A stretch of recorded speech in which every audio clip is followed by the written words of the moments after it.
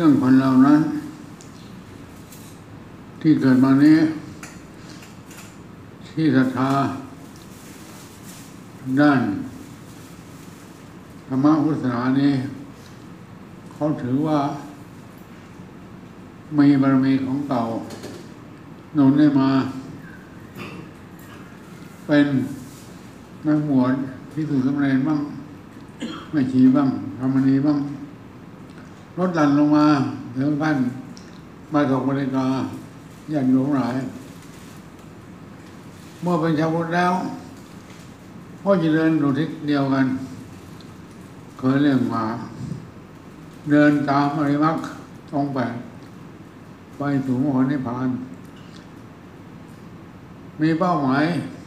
ที่เรียกว่าเป็นไปเพื่อลดละกิเลสเพิ่มบุญบารมีฉะนั้นในการลดตัวโลกต้องทำทานมากหรือน้อยเป็นบุคลิกทานหรือสังฆทานหรือเจตนาทานธรรมทานแล้วแต่ก็เรียกว่าก็จะเดินตามให้ตัวโลภลดลงให้ตรงก็คือว่าเมื่อเราเป็นผู้เพื่อแผ่แล้วมันก็มีผู้อื่นที่ได้ประโยชน์ก็เหมือนว่าเป็นญาติโดยธรรมะมีส่วนเชื่อเหลือเพื่อกันต่อไปที่สองคือตัวโกรธทุกคนยังมีกิเลสก็ตัวโกรธก็มีแต่เมื่อเรามีที่นี้เมตตาแล้วตัวโกรธก็ลดลงไปเรารักษาศีลต่อเจริญเมตตาต่อมันก็ทำให้จิตเราสูงเหนือตัวโทสะไปเรื่อยๆตัวโทสะก็จะน้อยลงไปน้อยไปเมื่อเป็นการศึกษาภาวนาแล้วต้องรู้มากขึ้นต้องรู้ไม่ยังไปเรื่องโง่ใจไปโตของงานนั้นต้องไปโง่ฉลาดละวางโลภะโทสะโมหะในการให้ทานศีลภาวนาเมื่อใคร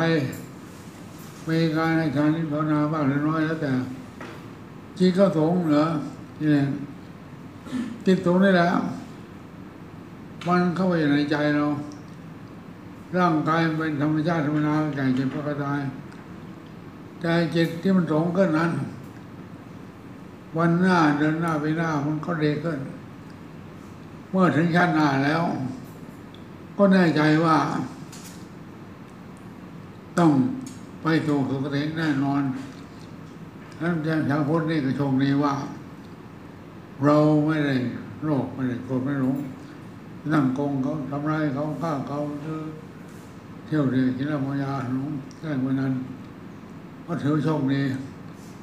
และวันว่าก็มีการเดินทางไปสู่จิตที่สูงขึ้นความสุขสูงขึ้นโลกหน้าพิธีโบสถ์ทุกทั้งหลายยะถาวาริวังอาโภราบาริโภเรนิสาก